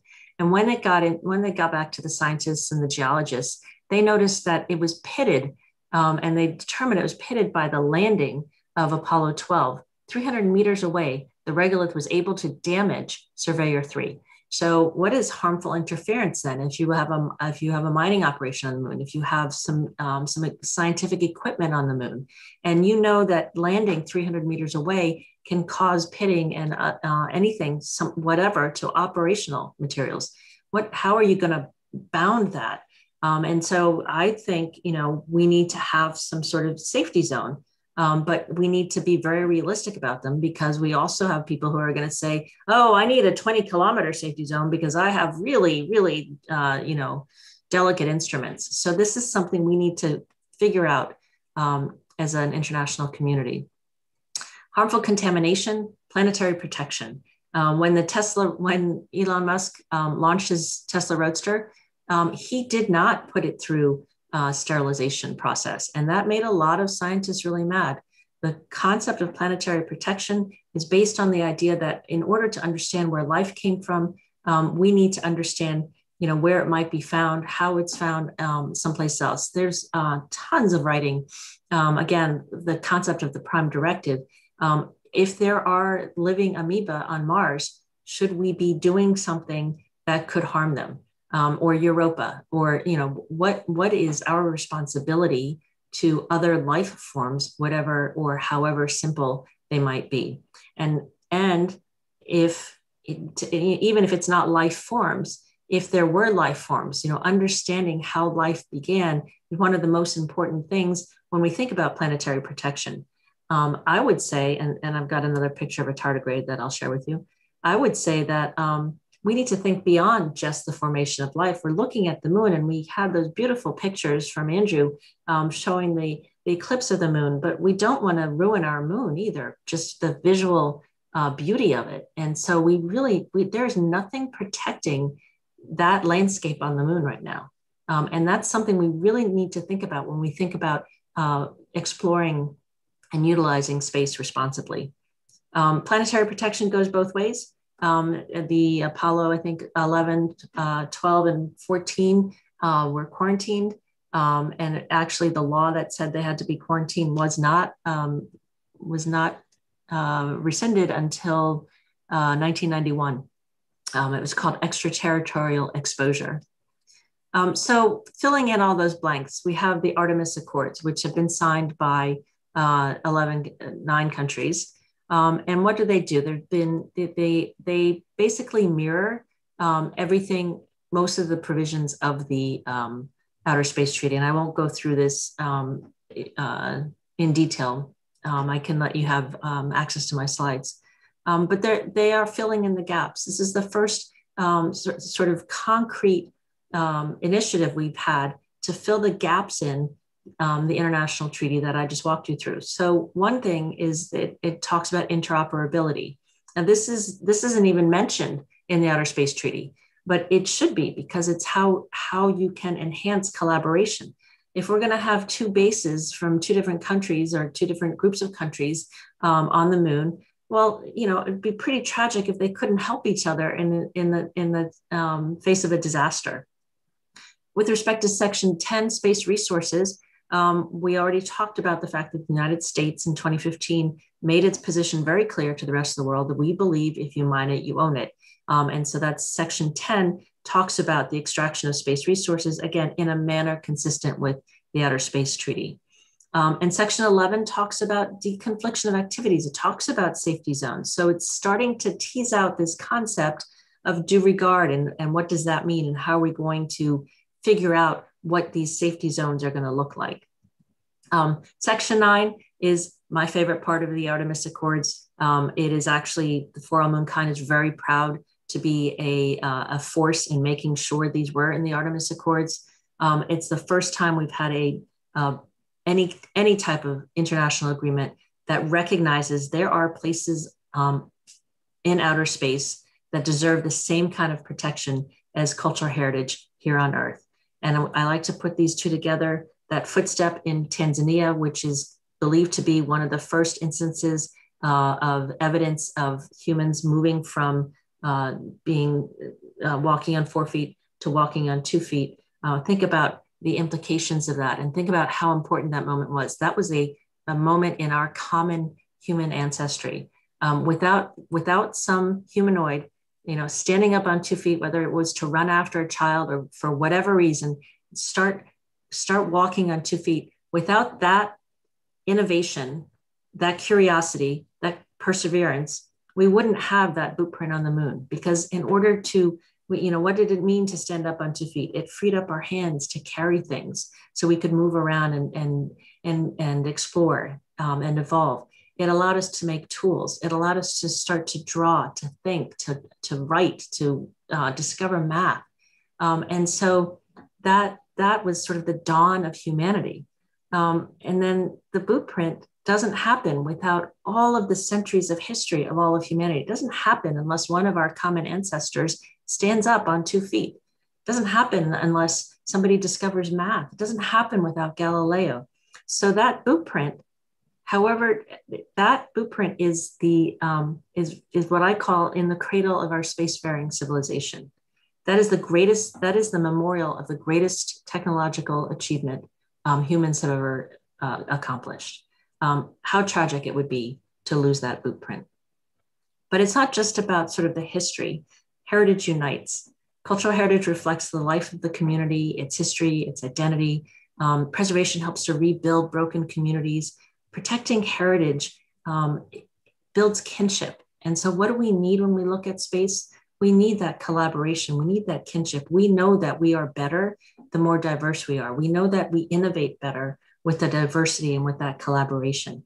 Protecting heritage makes us look back and realize that all of the things that we've done as we've grown as humans are accomplishments that we've all built on. We're all standing on the shoulders of giants, and we will always be standing on the shoulders of giants, and we don't want to erase their boot prints.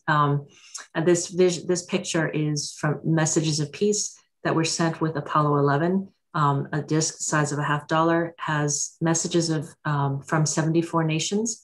It's sitting on the moon right now. Every single one of those messages, 201, talked about peace and kinship.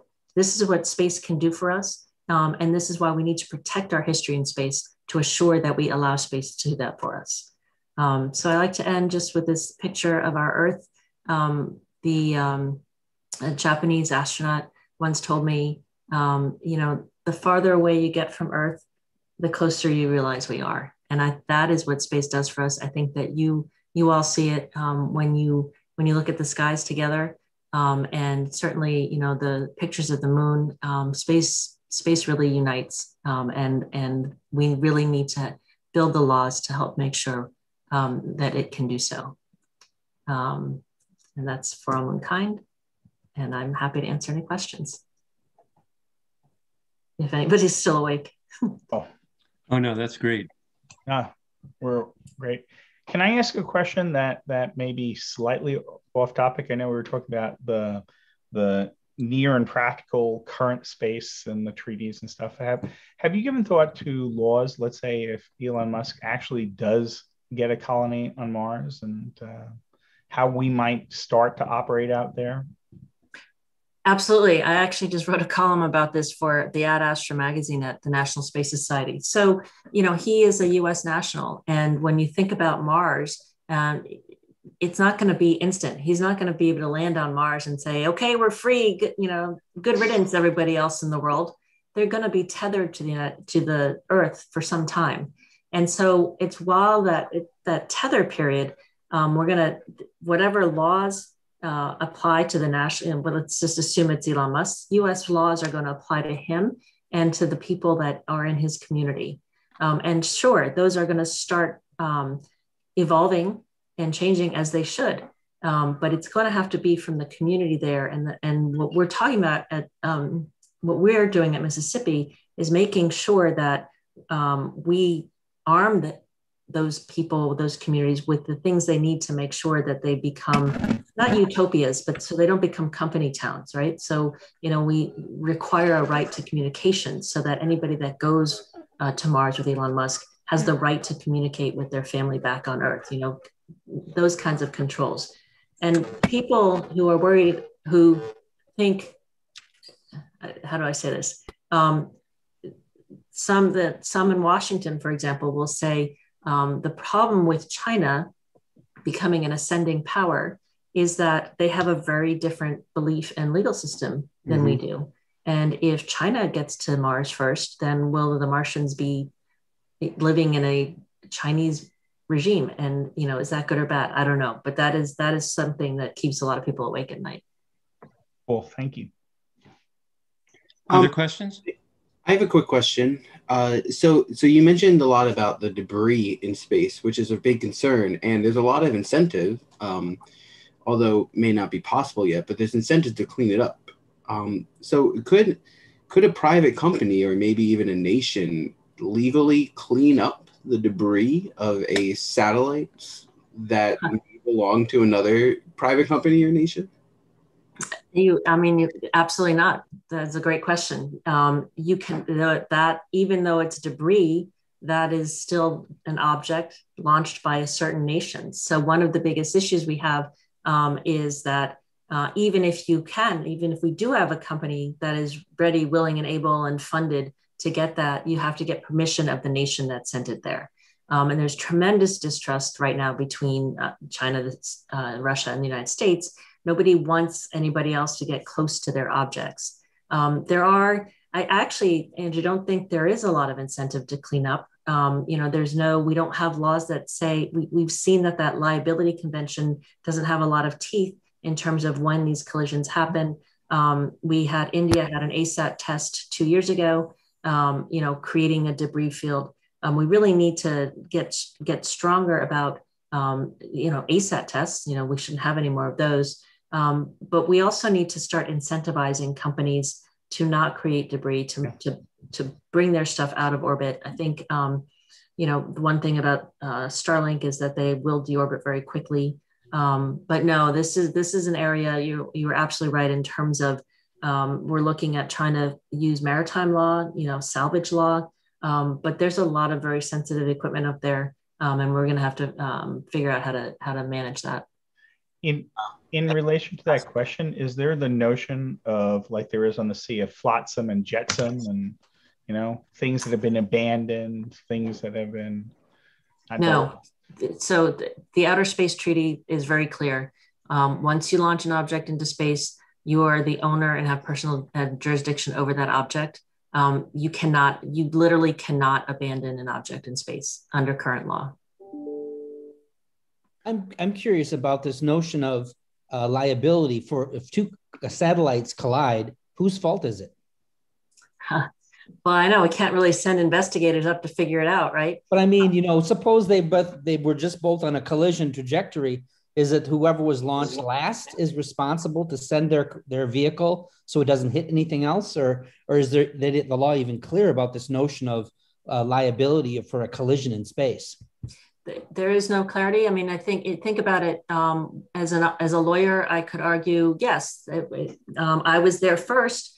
You saw me. It was your responsibility to avoid me. But the lawyer for the other company is going to say your orbit was wobbly and was unpredictable, and you should have been clearer about where you were going and what you were going to do. That's why that registry is so important. We have that UN registry, which right now you just sort of say, oh, this is where I'm going. But we are really, the United States is working on a strict space traffic management system. It's been, it's the concept started in the Trump administration. It was going to go be set up by the Commerce Department. A lot of politics got involved, so we aren't any closer. But that is definitely one of the things we really have to get.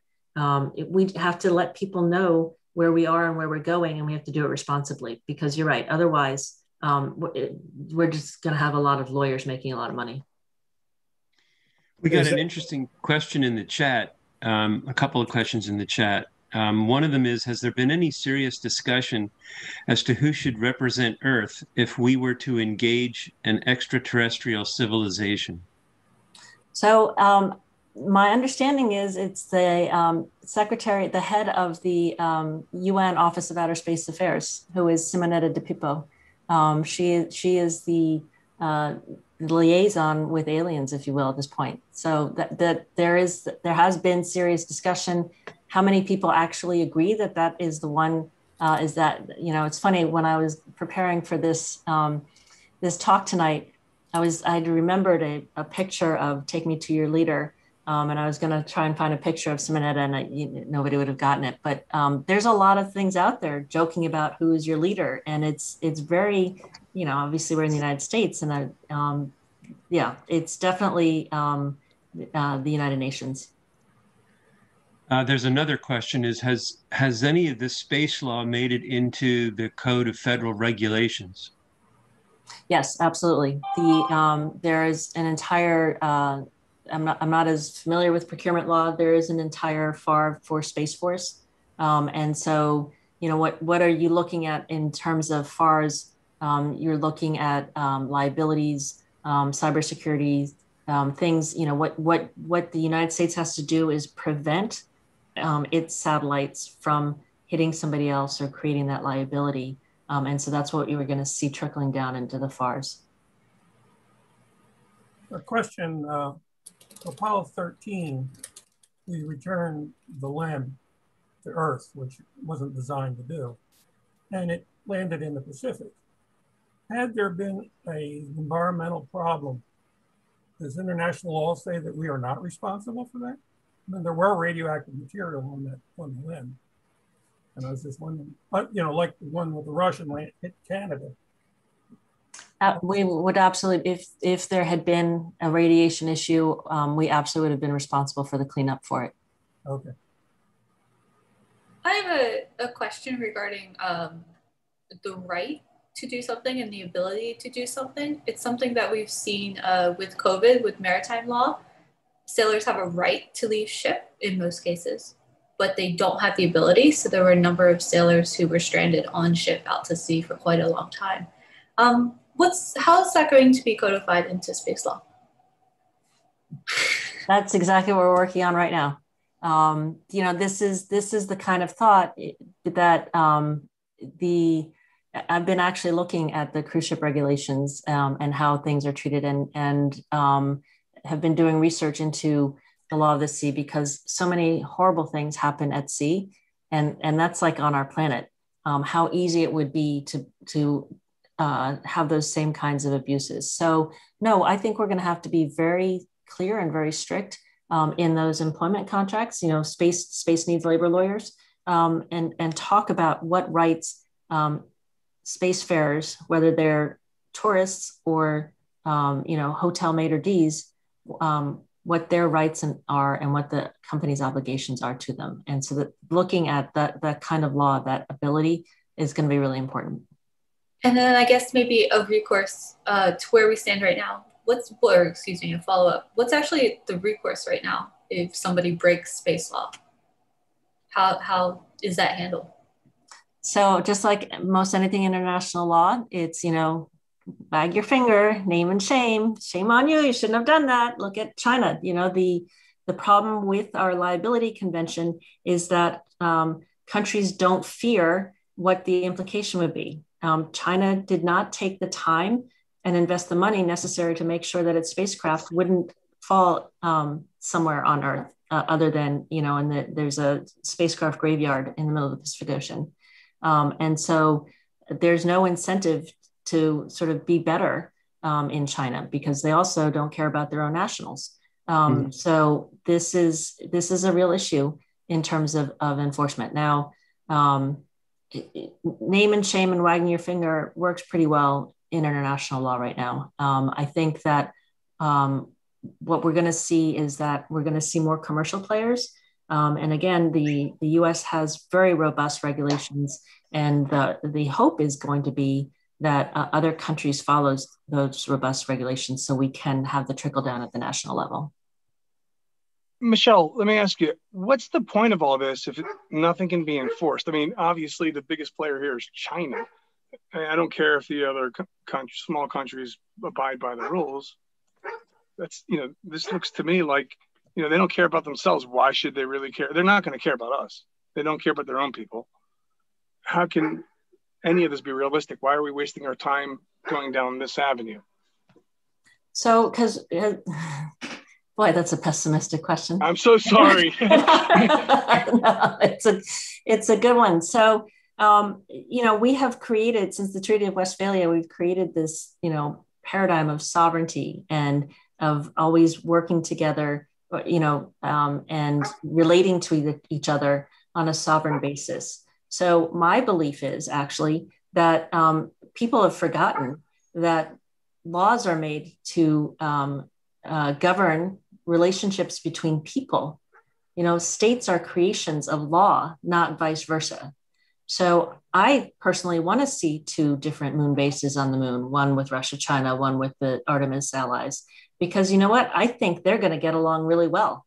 And they're going to be individuals who realize, oh, these are human relationships. Who really cares? I mean, Frank White and the overview effect, right? Everybody who has gone into space has looked down and said, wow, there's no borders. And they've had some sort of, you know,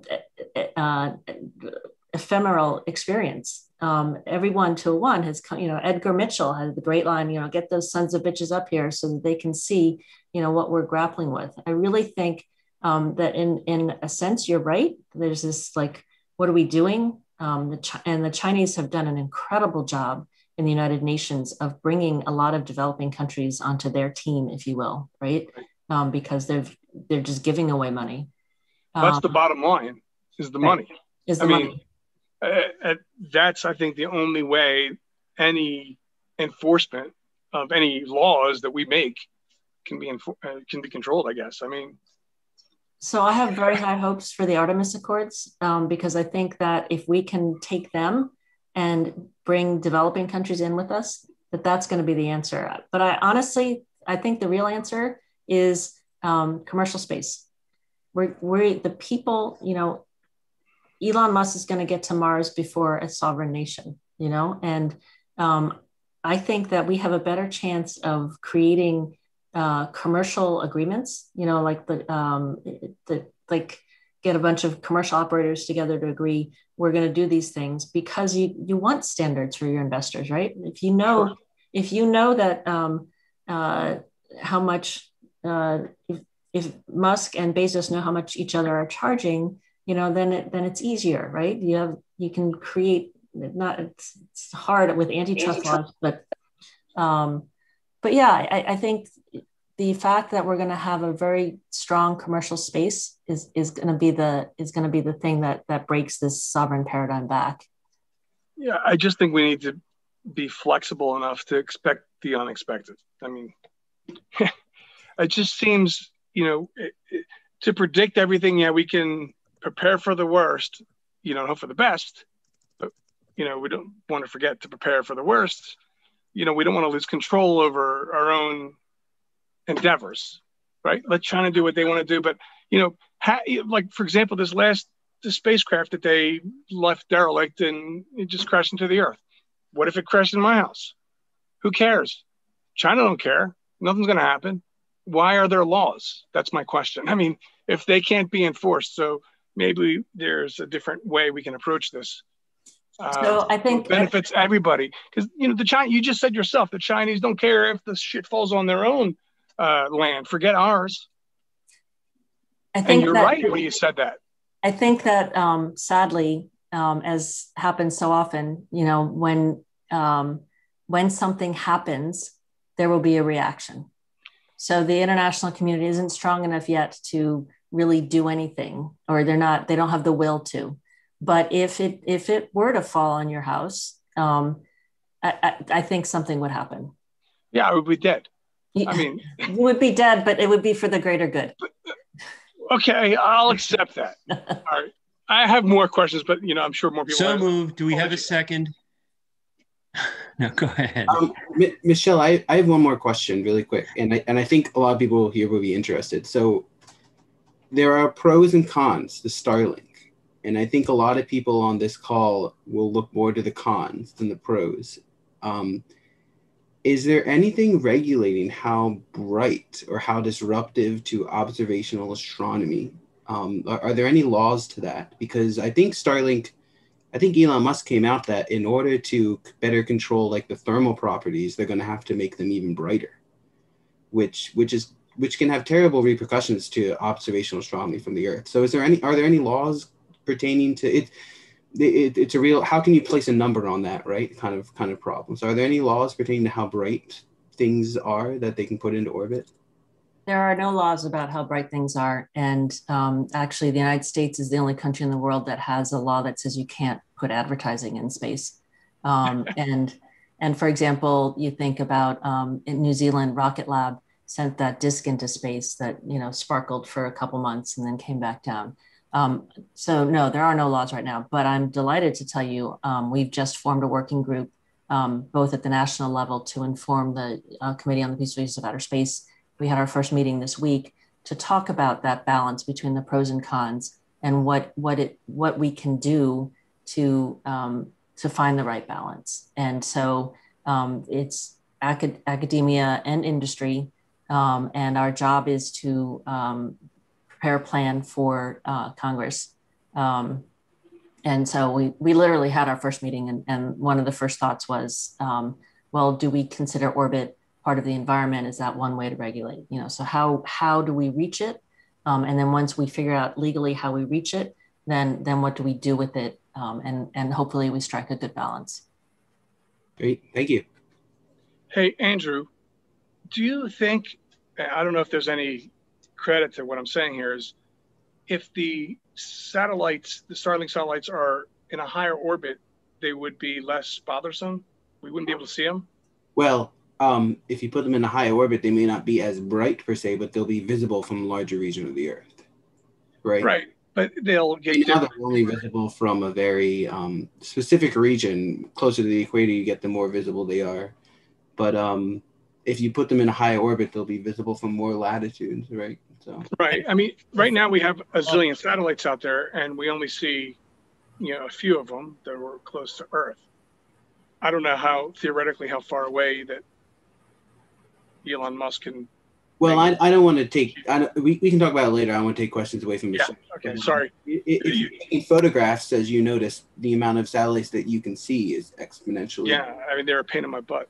Yes. So. Yeah. Well, if they're higher up, you can also see them for a longer time after sunset. But if they're dimmer, they're easier to deal with. Yeah.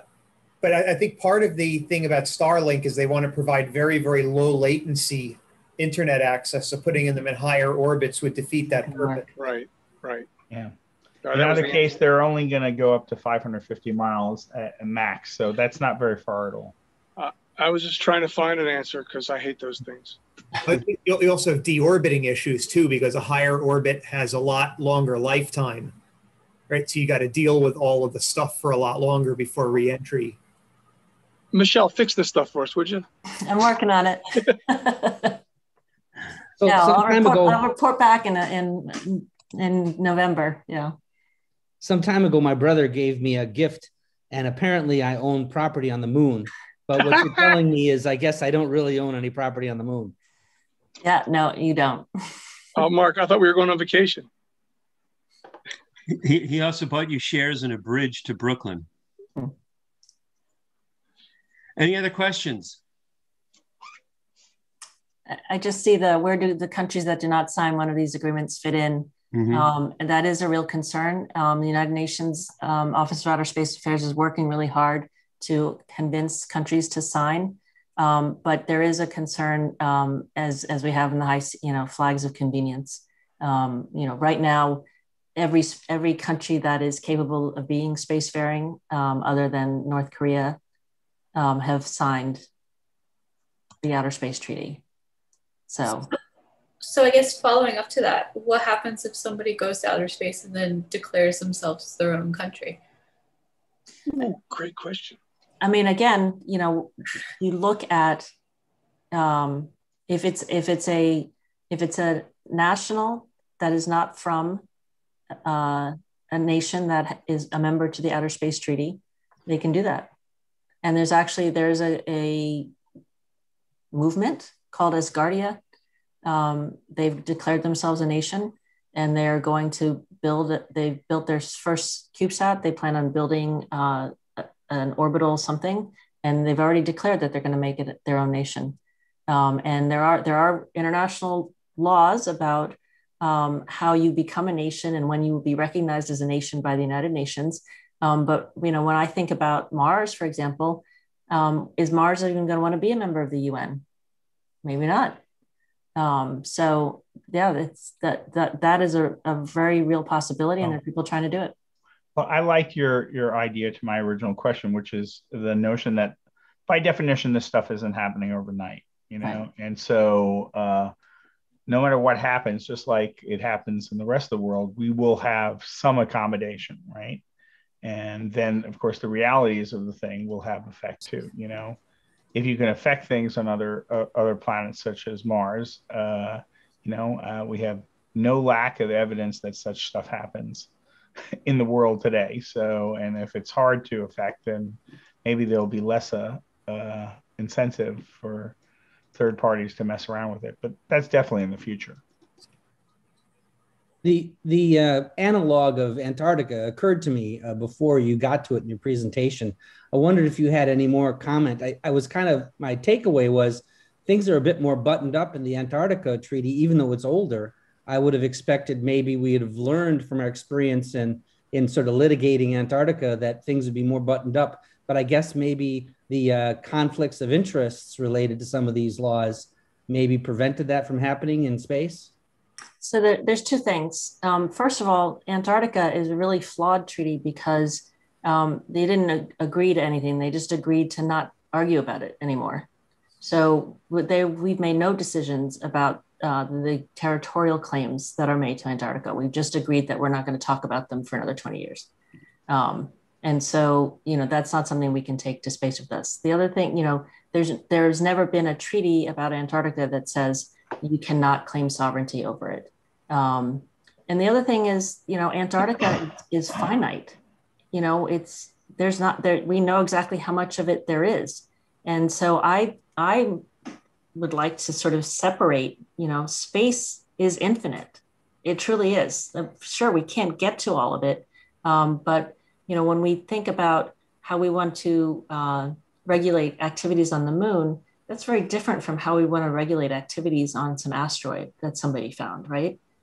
So space is just, there's more there.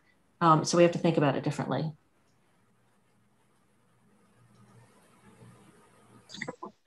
I'm just curious, and I'll ask a legal question.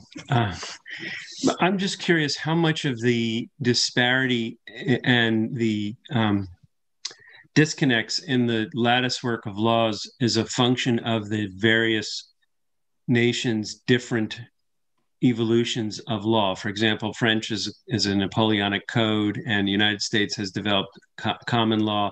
England has even older common law, and I guess the Eastern European nations have sort of a mishmash of both. How much of the difficulty in assembling a latticework of laws is a function of the fact that the nations each come to law, the concept of law, from a different viewpoint? That's a really interesting question. I think it's there's sort of the prescriptive, and it's sort of the philosophy of law, and if you look at laws in Asian regions, then things are very communal. And here in the United States, it's much more independent. But in space, I don't think it's been driven by those differences so much. It's been driven by ideology, for sure. For example, the Soviet Union didn't want to concede that anybody, private, commercial, would ever get to space. They wanted to ban commercial activity in space altogether. I think what we're seeing in space is just we agreed on what we could agree on. And the most important thing in 1967 was we didn't want the Cold War to expand into orbit. So we wanted to keep peace. That's why the committee that was formed is the Committee on the Peaceful Uses of Outer Space. That was the fundamental mission of the original negotiators. And that's why we have what we have. Thank you.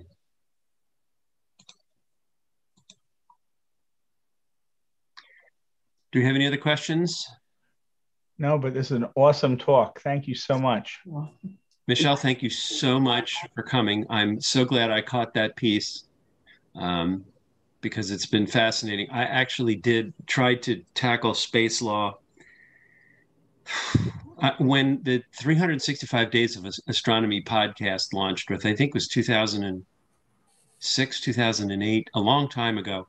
I actually did about a 5-minute podcast on space law, such as it had evolved at that point. And just digging down as far as that for 5 minutes was a hard chore. So speaking for an hour, that just blows me away. That was great. I really appreciate it. Well, thank you. And thank you for listening. I am very passionate about space law. I would love to come back and talk about For All Mankind. If you guys would have me whenever, or a Q&A session, just answering questions. I love it. So I really appreciate all of you staying on late on a Friday night. No, sure. And actually, do you want to give a plug for All Moonkind? I think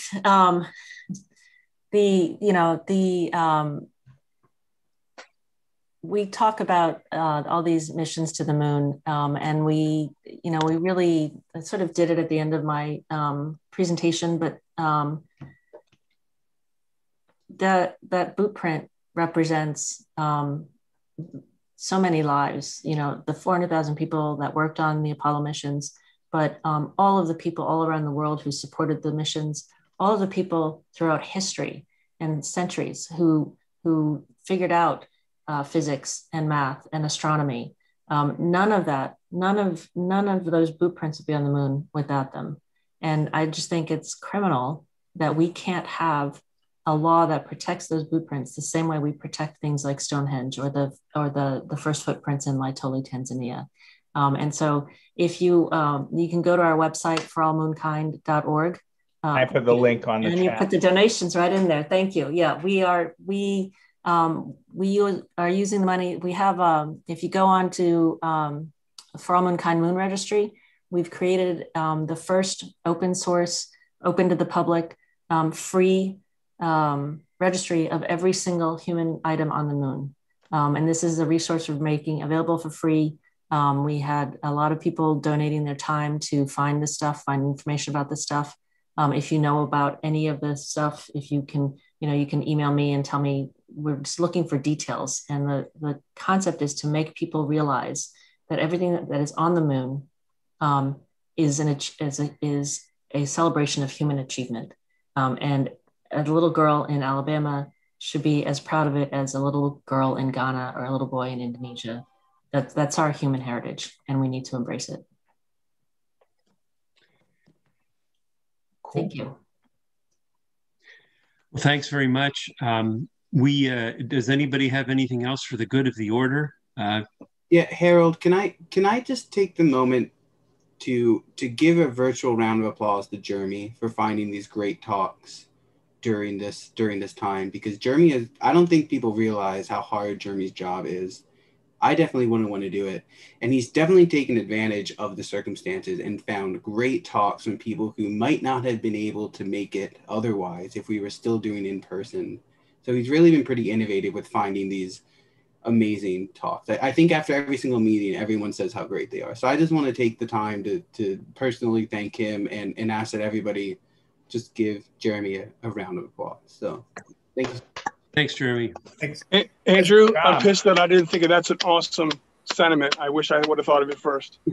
As much as I love to take credit, I have to acknowledge a lot of people who've helped me in finding speakers too. Harold has made some suggestions. Al Lamperti has made a few suggestions recently. So I certainly need to share credit for that. And, we are thinking in the future, even after we're meeting in person, of maybe having some speakers come in from a distance as well. Not all the time, but maybe once in a while, if we can get a different speaker or a different subject on something that would be really interesting. I'd like to get the guy who's driving the Tesla that Elon Musk shot into space, but I don't know if he's available. Yes. I don't think there's some kind of law protecting him. He's booked up. All right. Well, that being the case, Jeremy.